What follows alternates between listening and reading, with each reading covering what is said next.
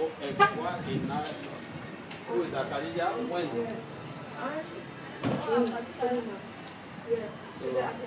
Wait,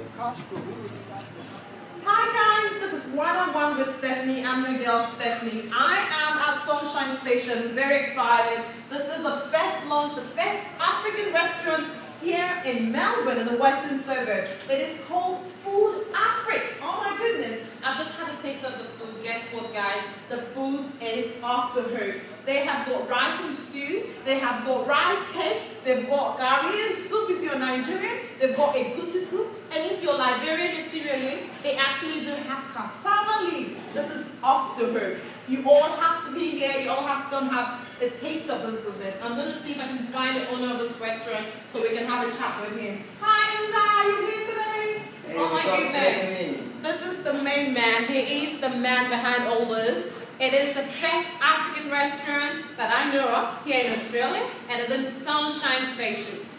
How did it start? How did you start? Well, I mean, with Africa and our population is beginning to grow, and there is a need for us to eat our own kind of food.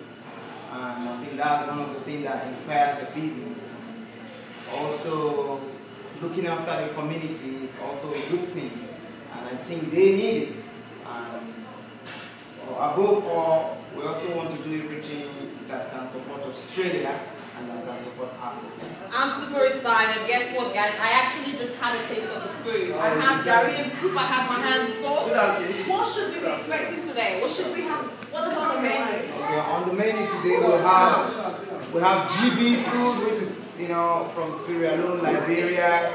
We have rice and stew, which is all over West Africa. We have a goosey soup, which is Nigeria. We have kenke, which is Ghanaian.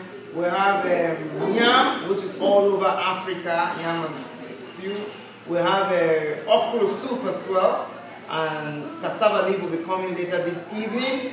We have fried fish and every other little African sauce that goes along with it. There's also goat meat pepper soup as well. Exactly. Guys, if you are all out there, you have to make your way to Sunshine Station. It's not far to locate. When you get off the Sunshine Station, the shop is just around the corner. Once again, if you don't know what the name is called, it's called FoodAfric, and it's got all your African food and South American cuisine all covered.